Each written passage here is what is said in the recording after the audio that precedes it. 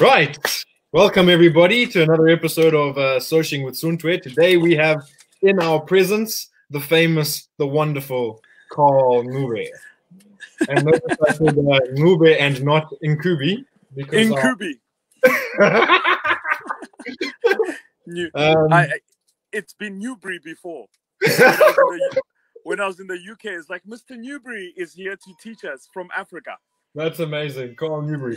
So, guys, if you're already with us, drop a comment. Let us know where you're watching from. Give the video a share, tag your mates, do all the rest of it. Just bear with us for a few seconds while we also share on our side with our phones and, yes. and what you know. Let me share with my left hand somehow on my screen. It's like, please watch now. Yeah, get involved. And like always, if you're there and you're watching, get involved in the conversation. Drop your comments. Drop whatever you want in the comments. We'll bring them up on screen. We'll address them. This is meant to be interactive.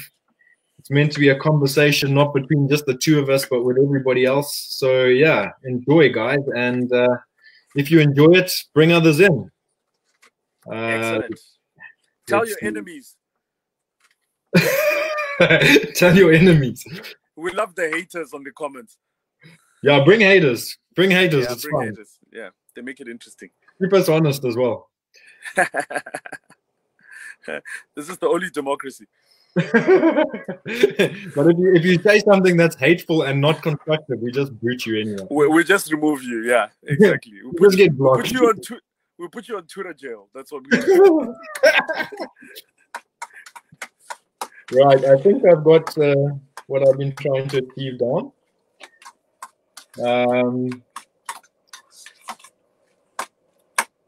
Excellent. It's been what, 2 years since we saw each other, man. Dude, it feels like just yesterday when you were trying to teach me how to slacklining. There at Zambizi house. And I'm like, I'm not doing this that close to crocodiles. I'm not gonna do that. Like, yes, I understand you in the last Avengers movie, but we're not going to do this. The kind of that was a really great day. That was you, me, Arthur Evans was with us. Yeah, it was. What an eventful day. I have a photo. We won't talk about everything else that happened in Bulawayo at that time, but in Vic Falls, we were having fun. Yeah, there was a photo that was taken, and I was doing this to the camera. Do you remember? Oh, really? That looks like something you would do, right? I can't remember the context of it, but it was fun anyway. If you see me looking all ADD and like looking like this the whole time, it's not because I'm ignoring you. It's because I've got I've got other screens going on here.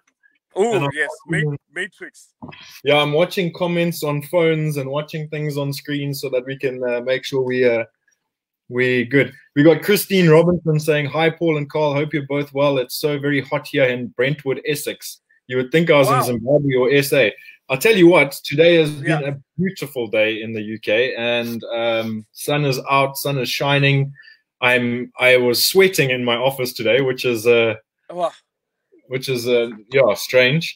Does this mean the temperature was 15 degrees? Today, I think I don't know what it is. It's probably around 26. 20? Wow, that's insane. Oh, but by the way, we're in July. So have we gone past that bank holiday yet? Or was it before?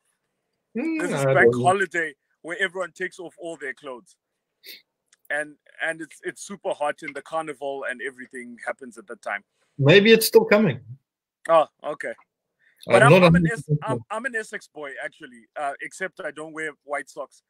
But I pretty much lived in Essex like 98 until 2002, I think. Oh, yeah? Yeah. From when to when? I was to 1998 until 2002. Oh, good 4 years then, eh? Yeah. It's usually the right amount of time you need to stay in Essex.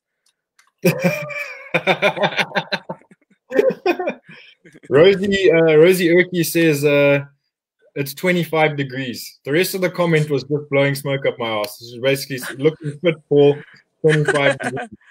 25 degrees. Okay. Yeah, in Victoria Falls standards, that's very cold. Yeah, but the funny thing is that in Vic Falls it feels cold at that temperature. Whereas here, no, it feels hot. Yeah, we have that little thing that's blowing smoke the entire time, 24/7. That doesn't switch off. It's like a standard aircon unit that you can't adjust. Yeah. So anyway, yeah. Christine Robinson says in Essex it's been 26, so I was spot on with my guess. Oh, 26. Oh, okay. That's that's blazing. I used to remember the weather report where the weatherman will say tomorrow it's going to be 18, so we're going to go out and have a picnic. It's going to be a nice sunny bright day. I was like, 18? What are you talking about? The country in Zimbabwe shuts down at 18. You'll be wearing jackets. This is Gweru weather. Nobody comes out in the Midlands when it's 18. Yeah, you'll be wearing jackets and woolen hats. Dude, you can spot a Zimbabwean on a game drive. Like, like you go out on a game drive at 6 a.m. in the morning, and like I would be the only person with this blanket on still when we get back into camp at 11 o'clock, and the sun is like right up above, and I'm like, it's still freaking cold out here at 25. Yeah, cool. That's true. So, Carl, where did you actually grow up? Did you grow up in Bulawayo? Well, you know what? I grew up all around Zimbabwe. I think the travel gene started when my parents split up when I was 5. So I was born in Bulawayo in Southwold, actually. And I grew up, like most of my life, thinking that I was colored because I lived in Southwold, and which was a big colored community. And my father was very light-skinned. Only to find out when I was about 11 or 12 that I was actually black. So it was a very weird culture shock. Can you clarify for those who might be watching who are not from Zimbabwe what that means? Because if I even say that, I'll be hanged.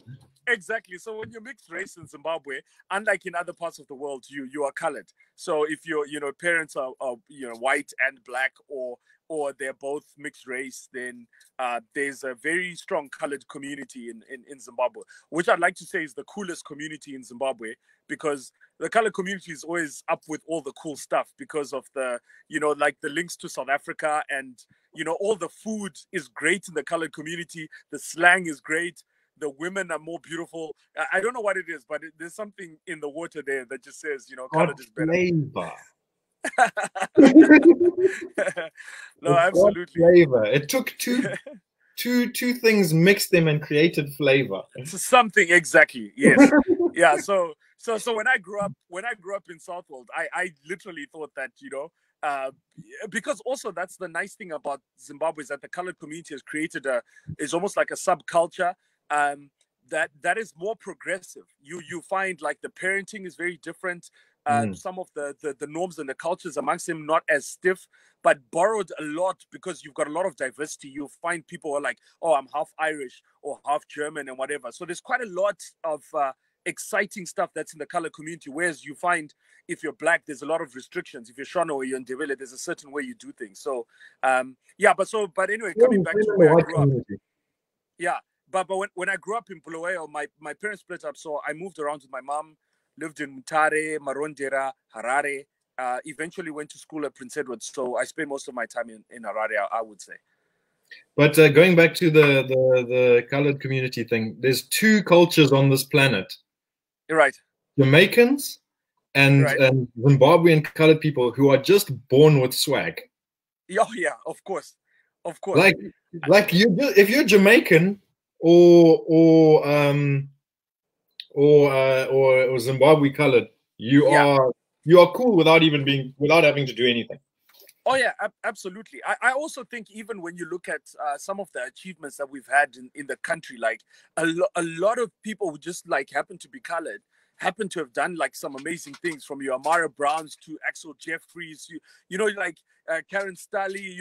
You've got this list of like just amazing people that have represented Zimbabwe in such an amazing people always wonder like why I talk about race a lot, but I find it's, as a comic, it's one of the things that unifies people when I do bring out some of these, because people aren't comfortable enough to talk about it, and so it creates this almost like a terrible mystery between white and black or colored and Indian or whatever it is in Zimbabwe, as opposed to unifying people.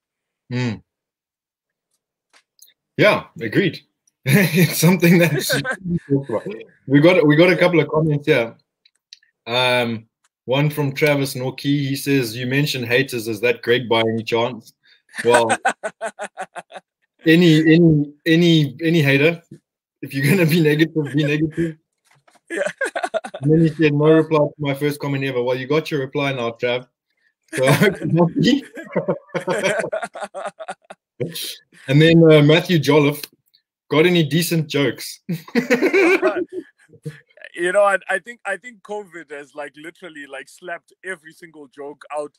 I noticed Facebook has created this Facebook rooms, and I'm thinking of getting back into comedy again by maybe like inviting 30 people to listen to some of the jokes I've been writing and see if I'm still funny. I think I've lost it to some extent.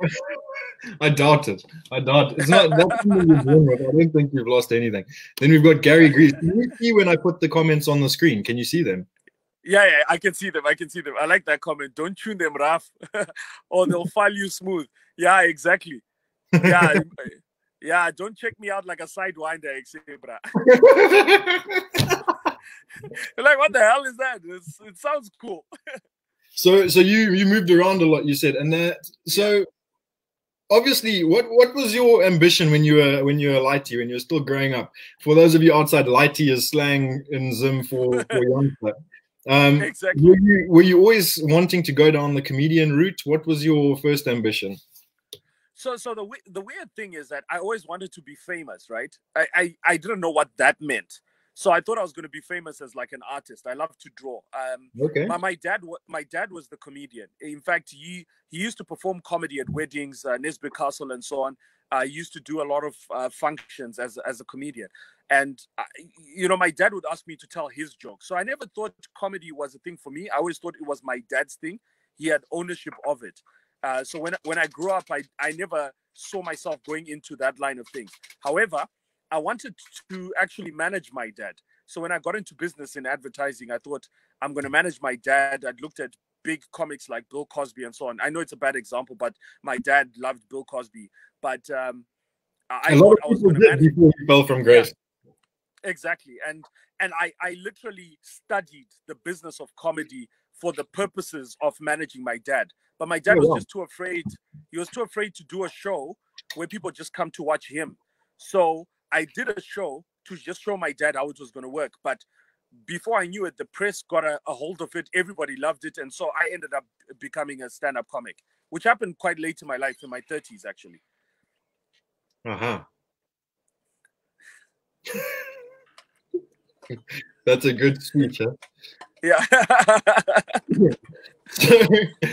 so okay, so you started in your 30s with the comedian. Yeah. Oh, wow, that's interesting. So what were you doing before that? What was your sort of career path up to that point?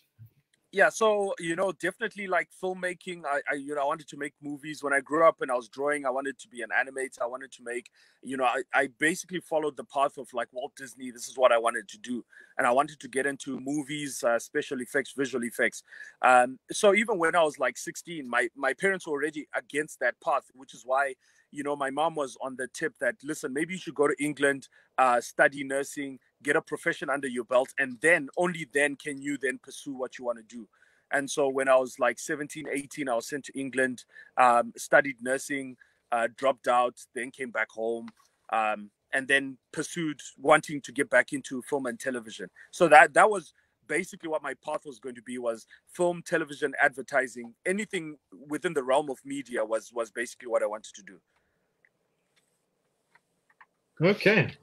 Interesting. We've got a comment here. I don't know if we should take it now or later because it's inside information. Lynn Gilmore was saying, how's Bumblebee coming on? Love watching the build. Oh wow. Yeah, so Bumblebee, she's so right now we still have to fix the bedroom right now. As you can see, there's the ceiling. We're still working on that. We've worked on everything up to the kitchen, which is where my wife is right now. Hi, Nelsie. Yeah. Hey, Nelsie, Paul, say what's up. And that that dark space in the back there is where the shower, the bathroom, and toilet is going to be. So we're still working on it, but due to economic challenges and the COVID, it's kind of been a little bit slow. But we're getting back into it. We're using a lot of recycled materials, so now production has picked up again. Nice. And where is Bumblebee parked? So Bumblebee is parked in one of the campsites, which is right in town. So in Rest Camp. Well, at the Rest Camp. Yeah. So we're we're what we call black camping. So we're not really in the wild. We're in the wild with a fence. We get to see elephants, but far away, or we get to hear hyenas and they don't come into the camp. But it's been pretty cool because for us, Rest Camp has remained sort of close to the public as well. But we're in there like as long-term residents, so that's it's been pretty cool for us. Oh, that's excellent. Yeah. Okay, so where did we get up to? We got up to that you came back from nursing from training. the UK. Yeah. Okay. So yeah, for us, we when I got into advertising, I started my own ad agency. It was really great. Got to learn a lot about a lot of different disciplines, because when you work in advertising, you're working with a lot of clients. So people usually ask, how come I know so many different things? But that's because in advertising, you kind of have to. You'll be approached by a client that does, detergents versus a client that's doing mining. And so it was quite a huge learning curve between 2002 and 2008 is servicing a lot of clients. But I fell in love, particularly in the hospitality industry, when we were handling clients like African Sun, because I was doing their standards manuals and going around to the hotels and seeing exactly how they put things together. So that was my, that was my understanding of hospitality. And that's where I met my wife, Nelsie, because she was a client with African Sun. And the way you say it, we weren't even like that. That's my wife complaining in the background. Matthew Jolliffe can't breathe. He thought that was very funny. This is Max Tansley is a mate of mine here in the UK that I kayak with here. He's been very kind to me since I've been here and lent me kayaks and taken me paddling and all the rest of it. He's asking what kind of truck is Bumblebee? Oh, so we were lucky in that one of the companies, Wild Horizons, was getting rid of a bus. It had been stripped, no engine, no wheels. So basically the idea was that since my wife and I don't know how to drive, we thought, let's build a caravan. By the time we're done building the caravan, we might know how to drive, and then we can drive it out to some rural location and park it. So basically it's a Toyota Coaster, a 25-seater with no engine, no wheels. It's currently just sitting on the ground at the moment until it can be put onto a trailer and then driven around. Oh, excellent. And Rosie Urki is saying she wants to live like this too. Rosie's for want of a better description, she's basically my godmother. She's like my other mother. Hey, Rosie.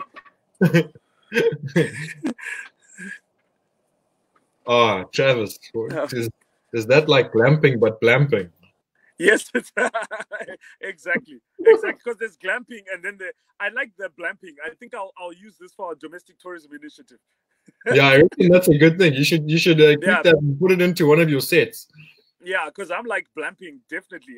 I always notice the difference between a lot of the white customers that come into Rest Camp and a lot of the black people that come, because a lot of the black people will stay in the chalets and the lodge as opposed to coming out into the campsite. And in the campsite, there's more white people. Just generally, that's the observation that we've made over the last year and a half. Yeah. So, but only during Carnival that we're starting to see a lot more black people coming in and doing camping. So we when we've interrogated this a lot, we've noticed my wife and I, we were completely averse to the idea of camping. In fact, we hated the idea. But it was a lot of our white friends who took us glamping first that made us understand the whole culture behind it. We didn't grow up with tents. A lot of my white friends had a tent by the time they reached their 8th birthday. And so, in our communities, you will find a lot of people will start camping when they're like 30 or 40 years old. So it's quite an interesting thing where we're like, okay, we've now figured out maybe how we can introduce black people into camping is glamping is the actual solution itself. Yeah, that's cool. That's a cool plan. Yeah. So the transition to comedy. Yeah. It's so were you trying to manage your dad and learning all of that as a 30-year-old man already? Like your dad was doing it in much later life? No, so I started I think in my late 20s, where I started researching comedy, because one of the things in advertising, you have to do a lot of copywriting. And so I just had a knack for writing great copy for my clients, writing great jokes and stuff, but I just never liked the idea of performing on stage. And so I started to look at my dad as a possible solution where I could transfer all my writing and my dad could be the person who's on the stage delivering this. And so, you know, for the longest time, trying to convince my dad, it was very difficult to do that, you know. And also I was using this to reconnect with my dad because I didn't live with my dad growing up. So I felt this was one way the two of us could work on a project, you know, together. The transition then into comedy, I then just got forced into it from the sheer frustration of not being able to convince my dad that he really should consider this as an actual all-out career, not as an MC of weddings, but people could come and watch Charles Ncube performing. You know, that's the one thing that he couldn't wrap his head around, to say, could I possibly have 400 people just come and watch me perform, as opposed to being at a wedding or at a funeral? Funny enough, people were like a captive audience. So this was your day job at the time, was in the advertising world. What was your dad doing at the time? So my dad is, you know, he's late now, but he was a woodwork teacher at Woodwork Technical Graphics and Metalwork at Founders first, and then Gifford. Yeah. And then after that, he became the resident father at a center that rehabilitated street kids. So it gave them vocational skills. It's called Tutuga in Bulawayo. So, you know, that's what he was doing at the time that he died. Oh, interesting. Oh, I'm sorry that he's no longer with us. Yeah. Yeah, wow. But he's here somehow. You know, I keep the beard in remembrance. His blood is running through your veins. You will never leave. Oh yeah, absolutely. I'm taking advantage of the genetics to the fullest effect possible. That's great. So when was your formal sort of, like, when did it happen that you became a comedian? Because obviously there's a transitionary period where you thought about it, then you did it. What do you think was the defining moment when you were like, okay, I am a comedian? Okay, so it was a very distinct day, in the sense that 2 days. The first day was you know, because I was married before, and then when I kind of was sort of in when I liked Nelsie, for example, I wasn't divorced at the time. And like, I was going through a divorce, and, you know, I suppose Nelsie never looked at me that way, because she was like, oh, but you're married. Like, I don't, you know, they couldn't possibly be anything. I remember you telling me this whole story, actually, when we were sitting at Zambizi's house having dinner the one night. Nelsie gave me the whole long story. But anyway, you carry on. Exactly. So eventually, when I did get the divorce, I called Nelsie up and I'm like, hey, what's up? So I got that divorce. You want to hang out? And so we went to hang out at Prince Edward School to watch the rugby, because I'm an old boy. We've gone there to watch the rugby. And we spent the whole day, and Nelsie was just laughing at everything that I was saying. Like, even stuff that wasn't funny, right?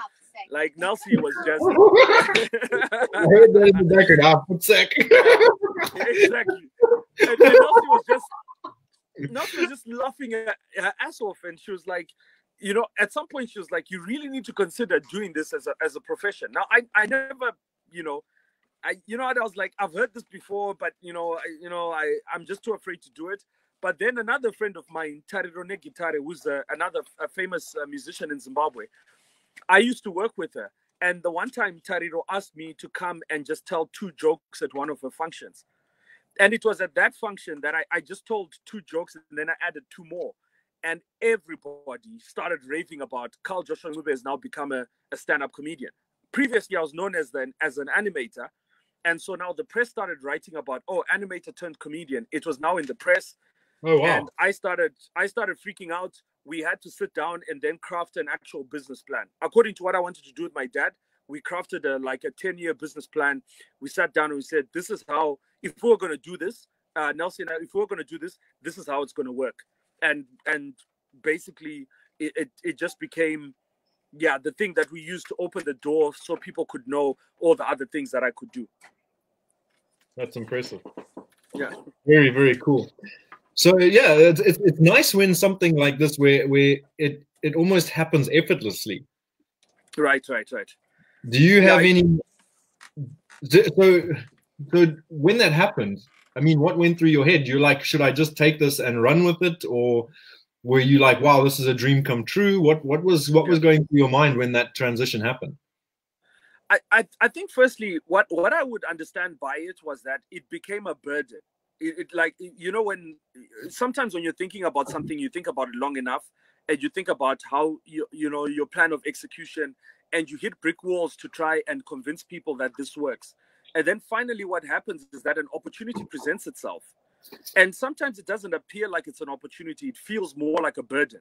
And, I tried to run away from it. I remember that day when I was supposed to do this function for Tariro, I was literally on my way home. And I was like, I'm not going to do this function. I'm just going to call Tari and say, listen, I chickened out. I couldn't do it.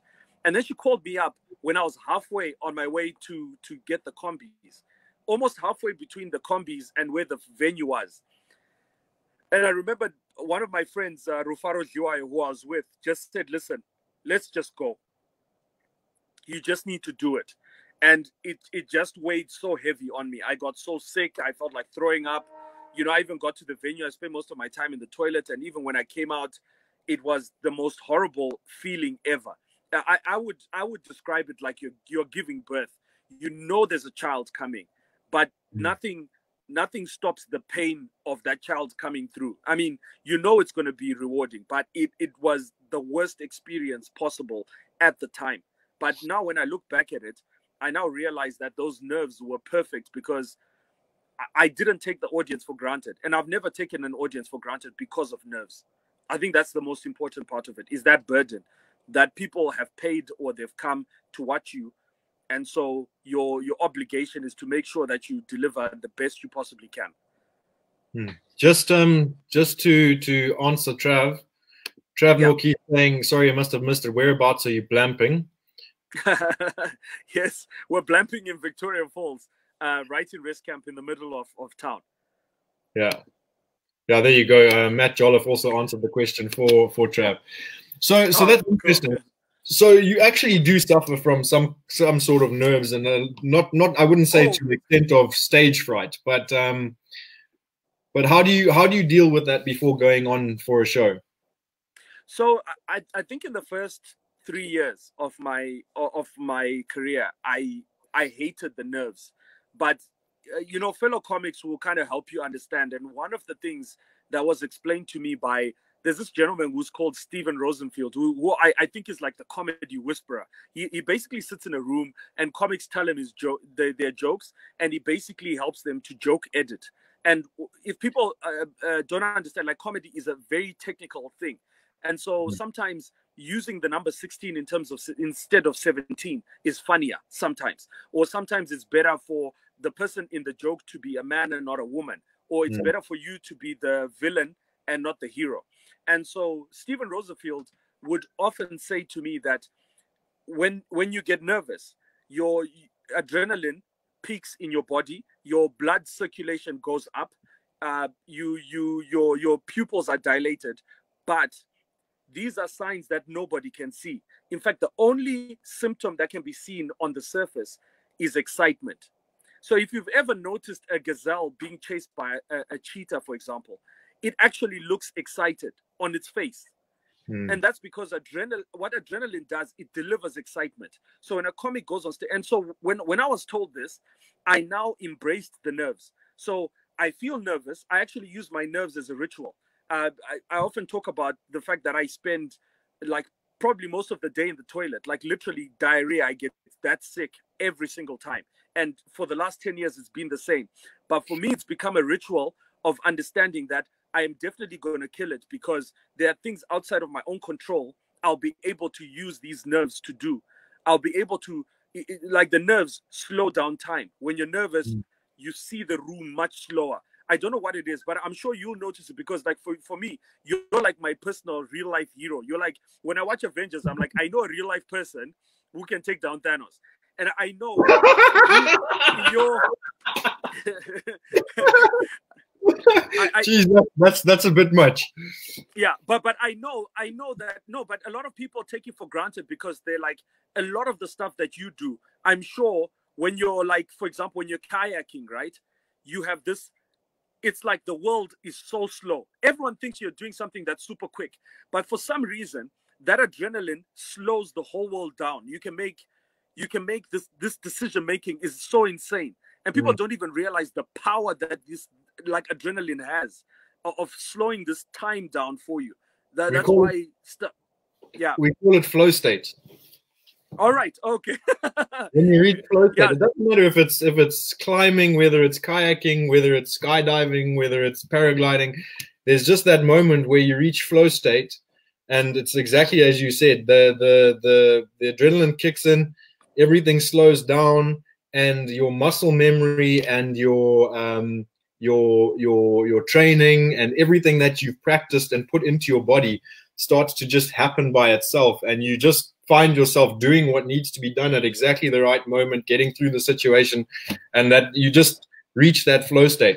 But then on other days, you go down the same river with the same rapids and you get fucked up the whole way down.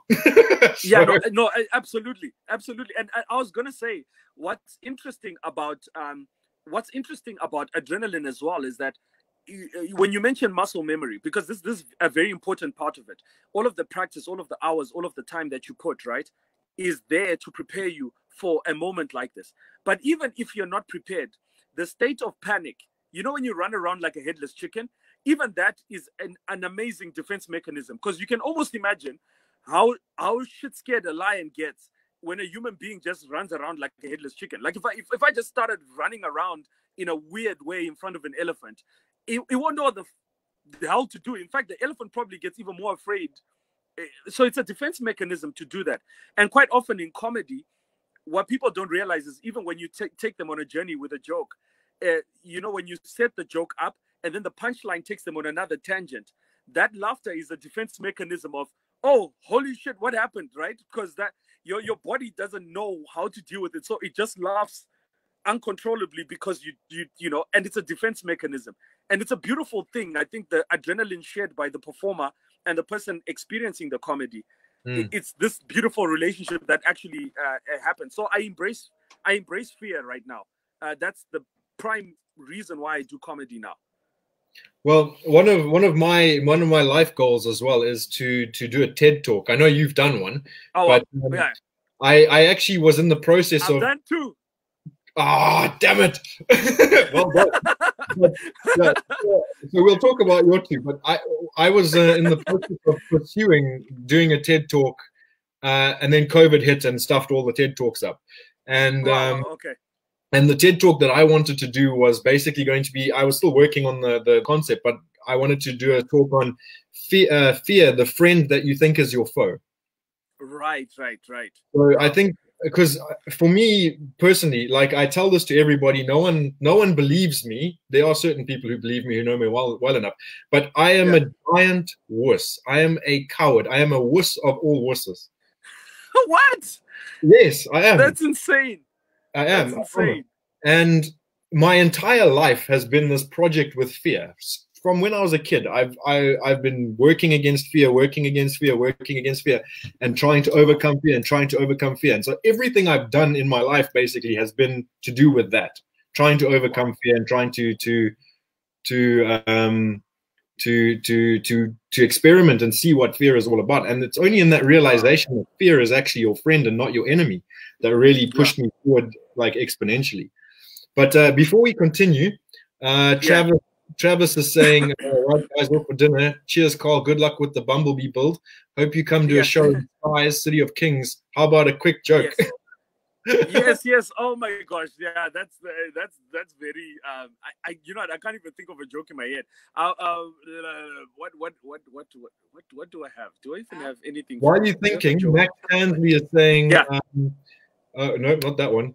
Max Tansley saying, what do you call midget? What? We'll get so to that. Max Tansley saying, I'm going to use that mindset with nerves when kayaking whitewater. So yeah, it's a good way to go. His other one is a joke for Travis, I think. Basically, what do you call a midget clairvoyant on the run from the police? And I know the answer. It's a small, medium, at large. I've heard that one before. This is the weird thing also about stand-up, right? The weird thing about stand-up is that like a lot of people come up to you and they're like, hey, tell us a joke, right? Which is the most bizarre thing because sometimes, right? Sometimes the jokes are not really like, oh, there's this that happened to that guy and therefore punchline, right? Because sometimes it's like a funny story. Like Absolutely. I was telling my friend Q a funny story about, but probably many people might not get this unless you've been in Zimbabwe. But we were traveling on a double-decker bus, right? And we were traveling on a double-decker bus coming from South Africa. And the double-decker buses have a shorter sort of carriage where the passengers sit at the bottom and then the rest of the passengers are at the top. And so this bus was going through a lot of breakdowns. And eventually we ended up in Masvingo. And if you know how the buses work, a blind guy gets onto the bus because there's a lot of like blind people who come onto the bus and they start singing, right? and so this guy comes into the bus and then nobody explains to the guy that this is a double-decker bus. and so he turns to the right, and then so what happens is that they start singing, right? They start singing, and as they're singing, people put money into a cup. And so the people at the bottom were actually shocked at themselves that they weren't telling this blind guy that there aren't many passengers at the bottom. In fact, the passengers are right at the top. And so this guy just continues. He starts walking and sings like 2 verses and then reaches the end. And instead of telling the guy that, no, you're on the bottom deck, go to the top deck, there's more people there, the person at the back turns the blind guy and then so that he walks back. And so as he walks back, he reaches the end where the toilet is and starts banging on the door, thinking that that's where the driver is. At this point, nobody is even like telling this guy that, no, there's more passengers at the top. If you go to the top, there's more passengers. You probably get more money in this particular instance. But no, what I then did, which is the worst thing, is I then go to the driver and told the driver, no, guys, you picked up someone who's blind in Masvingo. At this point, we've gone like literally like 10 Ks out of Masvingo, right? We've gone 10 Ks out of Masvingo. The bus stops in the middle of nowhere. He opens the door and lets this guy out. And then we just drive off. Exactly, right? That's not funny, right? No. What's hilarious? What's hilarious to me is the Zimbabweans in the bus discussing this issue about what should have been done. And I was like, now I understand why we've got problems in our country. Because everybody theorized about what they should have done for this guy. But no one did the right thing. Dude, they left him. There wasn't even a sign in sight. There wasn't even like a tree or nothing. He was facing the wrong direction. He was like, no, but like this guy could have like walked onto some random farm, right? And nobody would have known what the fuck was going on. But Zimbabweans, typical of Zimbabweans on the bus, we intellectualized this entire thing and started talking about how, I'm sure there's even people there who blamed it on the government. And this is and it's just like a big problem that we have in our country. So, but the thing is, my thing with comedy is like stories like that, for example, are very difficult to talk about in the sense of, oh, tell me a joke, for example, because normally when I talk about that story, it expands into a whole bunch of other things. So I suppose I'm more storytelling than I am maybe telling, individual jokes, and normally about things that people find most offensive. So the joke has nothing to do with disability, for example. It's more to do with the lack of humanity. Yeah. Like, for example, if you go to Grahamstown, there's a big library for the blind, which is probably a very important building. And there's a sign that says Library of the Blind. But above it, and I'm not lying to you, written in Braille,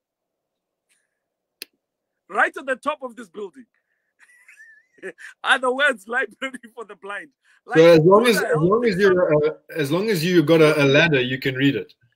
Who thinks this shit up? Like, how do you even know that someone has written in Braille 2 stories above a building? That's like, amazing. Yeah, so it's just, I think comedy is an exploration of the lack of humanity that we have in this world. Like, we like to think we're very conscious people, but geez, we are the biggest assholes this planet has ever created. Christine Robinson is saying, you both have such infectious laughs. I'm sitting here smiling and laughing with you guys, enjoying some memories of my years living in Zimbabwe, Kwekwe and Bulawayo. And then kindly, she's saying, if I remember correctly, Paul, you have a birthday coming up soon, and wishing you a very happy and blessed birthday. Thanks, Christine. Yeah, it's awesome. on the 29th, a week today. Oh, wow. Super awesome. I was going to guess what your star sign is, but apparently they've changed them. Have they? Like, apparently, yeah, I think Reserve Bank added one more, like, star sign in there. They just changed the names. They added one and changed the name. I think they just shifted the dates and gave it like a new exchange rate or something. So I'm no longer a Gemini. I'm like an Aquarius or something. That's good. But only in Zimbabwe. Okay, so being here in the UK, I can keep my star sign. That's good.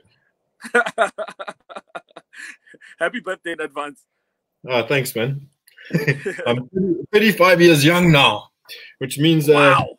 Yeah, means I've officially gone over the hill, and now I'm striving towards middle-aged. No, you are eligible for Zimbabwean corruption. Once you reach 35, you are now youth. But also, have I not outlived the life expectancy in Zimbabwe? So I should be dead by now. Yes, unless you become youth. When you become the youth, you live long enough to become an MP, which is usually 65. Excellent. So yes, this time is flying past. We're already 40 minutes. Oh wow! Tell me, where we met when did you come to Vic Falls? In 2017 or 2016? Yeah, so funny story about that. We thought I was in exile for about a year, traveling Southeast Asia, jumping from couch to couch. And when we came back to Zim, we thought, listen, Robert Mugabe is still in power. If we move back to Zimbabwe, we're going to have to move somewhere where we can easily jump into another country. And so Victoria Falls came up as a plan. And so literally, as we unpacked our bags in Victoria Falls, people were going onto the streets and marching, right? And so the Victoria Falls march happened. And it was so weird because, like, people were out in Victoria Falls with their flags and whatever it is, and, you know, capes and that kind of. So that was the time that we moved. I might have had a little bit of something to do with that. Yeah, we're not going to talk about suspension and how many people can fit in a truck. Jeez, my drifter was literally never the same again after that. It ruined my entire suspension. There must have been at one point like 40 people hanging off that truck. Yes, it was a sign of things to come. But my car was ruined. It was absolutely ruined by that whole. But what a day! But what a day though! What a day though! Because you hardly see Victoria Falls. I mean, Victoria Falls is pretty segregated in a way, and it's not segregated out of people wanting it to be that way. But I think economically, the town has just become segregated. You know, there's the players, there's the agents, there's the owners, there's the GMs, there's the workers, then there's the rest of Victoria Falls. And for the first time, it was interesting to see everybody almost in the same. You know, I felt it was a very different thing that I just haven't seen in a while in this town. It was a very unifying experience, actually. Yeah. I mean, I think compared to my counterparts, I've spent a lot more time in Nkosana and Chinotimba than a lot of my brothers and sisters. But that's because I'm friends with all the raft guides, and we all move together and hang out together and all the rest of it. But that was a very, very, very. And you're not black anyway. I'll take it. But Tonga. Exactly. My Tonga totem. But having said that, sorry, just to cut you a little bit, this is one of the things that's always been my pet peeve also about Zimbabwe is that, and I talk about it a lot in my comedy. People always like, why are you bringing up this whole thing about like white people and black people and so on? And it's because my pet peeve has always been that white Zimbabweans have never been regarded as Zimbabwean, not in the truest context. And I always make the joke that if you're white, you're only considered Zimbabwean if you win 5 gold medals. Then all of a sudden you're like, do you know what I'm saying? But then all of a sudden you've got a farm. Yeah, and yet a lot of the times I think I have been taught a lot more about Zimbabwe more by white Zimbabweans than I've learned from black Zimbabweans. And it's just a thing about how much pride people have in the country. And I think I find it very bad when the politics just tries to separate us on a basis of race. And yet, like, for example, you'll be like, you've got lots of white players in the market and that kind of thing who are doing great things to push the brand of Zimbabwe from a tourism perspective, from a cultural perspective, from a heritage perspective. And yet, on one hand, the politics is just brought in as a cheap thing to say, oh, look at those white people making money, or look at this. And we separate ourselves like that. We're even doing it amongst ourselves. Oh, look at those Ndebele people. Look at those Shona people. Or look at the guys in the diaspora. Or look at this community. Or look at those guys. And it's just such a sad thing that happens in our country, just designed to separate us. Do you get what I'm saying? Which is just a sad thing. Yeah. But I also find it interesting because you say, like where you said you've been taught a lot by white Zimbabweans about Zimbabwe, etc. Where I think that could be very much a case of where when you stick inside your own bubble and culture, you stop learning, and then you get exposed to new other things. Where, so for example, I have the same experience from my friends in Chisuma and Dibu and Jembwe villages and stuff, where I've learned so much from the black villages of Zimbabwe and the raft guides I've worked with and all the different things, because it's completely different culture really at the base of it. And because of that, you have so much more opportunity to grow when you step outside of your own little bubble the whole time. And I think that's an important message that people should really try and embrace, cross-cultural learning, really. No, absolutely. Like, I'll even state for the people that are watching right now, Paul just mentioned places I do not know where the fuck they are. Like, it just sorry, excuse my language. I don't know what the hell he's talking about. Like, he's just mentioned a whole bunch of places I'm gonna go Google after this, and I'm gonna be like, oh, what's that place that Paul mentioned? I was just nodding my head in silent approval. Like, yes, I do realize those villages that you've been to. Yes, I might have heard about them once or twice in my life. Yeah, so I mean, but to be fair, like those are the villages along the gorge. Yeah. So you've got Monde, Sizinda, Chisuma, Jembwe. Sorry, it's Monde, Sizinda, Dibu, Chisuma, Jembwe. Move it and Ndlovu and all the way to Jambezi. Yeah, I've written them down. I shall Google. No, but I think also that's the thing that's such a shame about how the world gets separated. You look at all over Africa and stuff like that. We just constantly get divided, and we don't really look at the person who's sending the message, the divisive messages. We're trying to make us look like we're not the same people. We don't love the same things. Yet, like I was saying in the joke, that why does it take 6 gold medals for us to finally say, should every white person in Zimbabwe now get us gold medals for us to be like, oh, okay, yeah, it's not fair, right? It's not like, I even have a gold medal to be Zimbabwean. But I think with social media, we're getting into this new realm of consciousness where we're actually beginning to see that, no, you know what? Zimbabwe is such a beautiful country. There's a lot more that brings us together than separates us. Our variety is what makes us even more special. And we're just probably the coolest country in the whole continent. Yeah, I can get behind that. It's definitely unique. Like I haven't really traveled around Africa as much as I would have liked to. I mean, I've obviously been to the southern African countries, and then the only stuff sort of north of Zambia I've been to is really Uganda. Right. Uganda's beautiful. Yeah, Uganda is a close second. Oh, really? Yeah. No, what I love about Zimbabwe, I think it's like a merge of a lot of things. The weather systems are perfect. I think our tourist destinations are amazing. I think universally, when people come into our country, we're very welcoming, very intellectual as well. Even if you're looking at, because you can bump into any Zimbabwean and they can help you as an investor anyway, just to make the right decisions on whether or not to put any money in this country. Zimbabwean and people, mathematically, we're very much ahead. Very sophisticated. Yeah. It's no, absolutely. Well, we have 10 minutes left in sort of theory. yeah.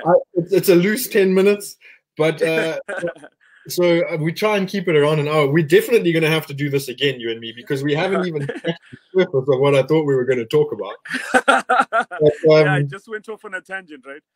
No, it's good, because that's how it should be. Yeah. We should be having a nice discussion and a chat. It's not. I don't want it to be rigid. It needs to be organic and let it flow. But before we start finishing off, I just want to tell everybody who's there and watching that thanks so much for coming and being a part of this, because it really does mean a lot, and it does help a lot when we've got the interaction and the engagement from you all. And if you've got any specific questions or anything you'd like to say, start dropping them in now, because we're going to wrap up in about 10 minutes. And I'm gonna give them something that's going to bother them the entire time. So this entire chat, I've been trying to align my shoulder with yours. So I've been keeping it right there, just to make sure that we've got an aligned shoulder. It looks like we've got two heads on the same body. So then they're not going to be able to unsee this the entire time, because every time I do this, they're going to be you're screwing it up, and I'll bring it back here. Yeah, so that's basically it's a game I've been playing this entire chat. Well, that's amazing. So before we wrap it up, what tell me what it is that sort of drives you and keeps your mindset in a place, because like the stuff I wanted to talk to you about as well, which we will have to save for next time, is right. You and I are very similar in the fact that we have very entrepreneurial minds. Right. We look at opportunities, and both you and I have the same thing, where we throw ourselves headlong at opportunities quite a lot of the time. And for me personally, I've thrown myself headlong into a lot of brick walls as well. Right. And, yes, exactly. That's part of the. And had to scrape myself off the ground, dazed and confused, to then throw myself again at another brick wall, and then scrape myself up again, and then throw myself and go, oh, this one's actually working, and then run with it for a bit, and then the next thing. And so what is it that in your mindset that you think keeps you going and pursuing and pursuing and pursuing without getting tired, and without letting obstacles or failure is not the right word, but we'll use the word failure because I'm lacking a different term now. And how do you stop failure from stopping you in your tracks? Right. So I mean, the thing is, when you play a board game, right? When you play a board game, you open up the game, you know what the rules are, you know what to expect. And I think, whether you're playing Snakes and Ladders, Monopoly, whatever it is, the most important thing is to know the game you're playing. And for me, the entrepreneurial game, if you look at every other game that has been played by every success story, it has been met with the same things. But one of the things that entrepreneurs always forget is the obstacles. It's the failures. It's the, having to try 100 times, and the 101 time is the time when it works out. And normally it's the time when you've given up pretty much, Sometimes it's the flexibility of being able to be known for one thing and make yourself something completely different. So I think the first thing is just knowing the game. And I always take the opportunity to just watch a lot of movies, not fictional stuff. I don't have to watch Avengers when I've got Paul. So for example, I look at actual stories. I speak to real people, and I find their journey is no different. It's exactly the same thing.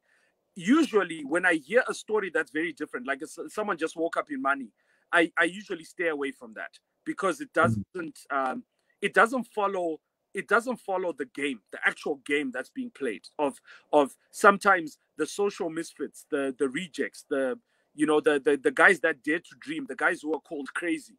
Those are the guys that usually are the ones who set the trends.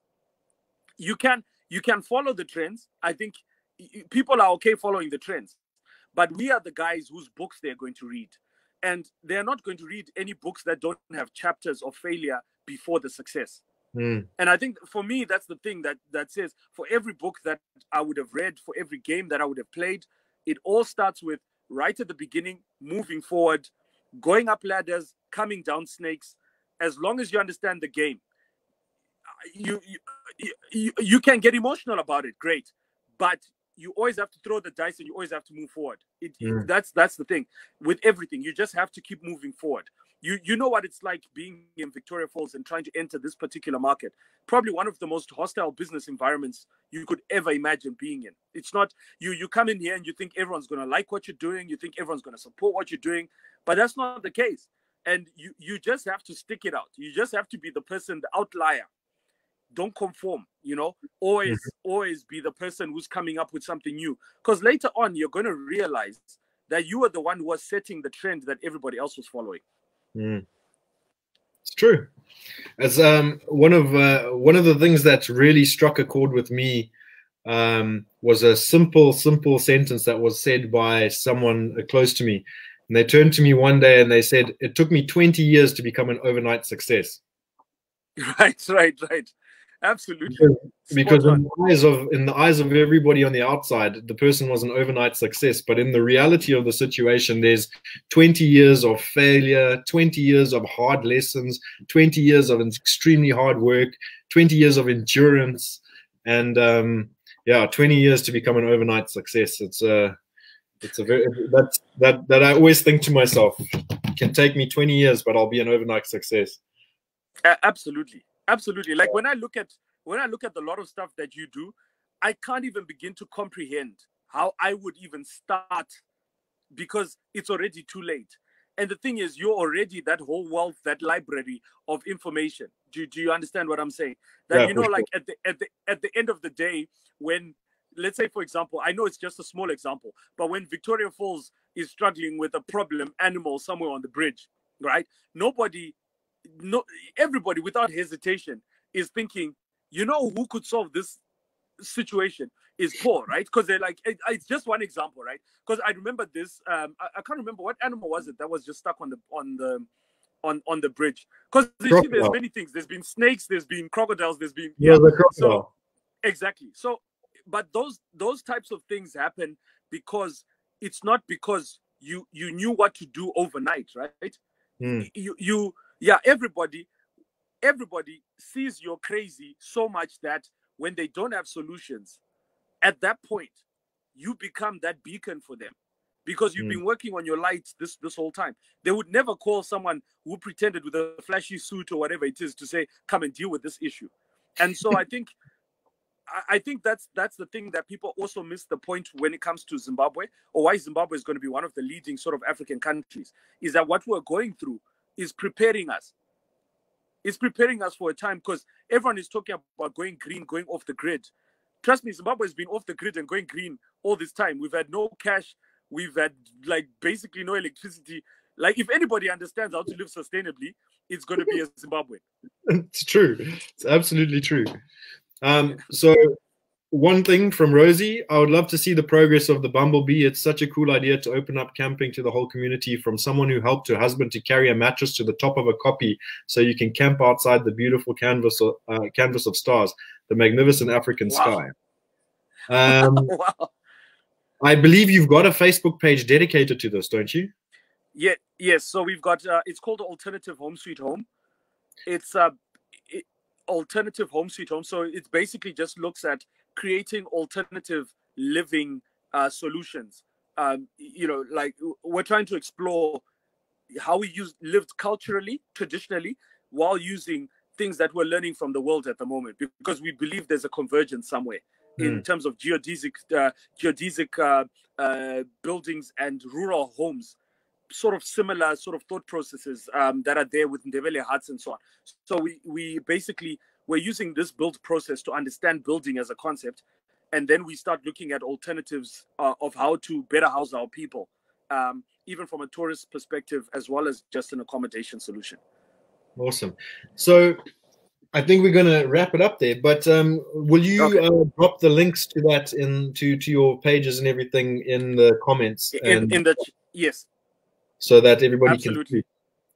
Carl, it has been an absolute pleasure having you today. It's such an easy chat, such a nice flow.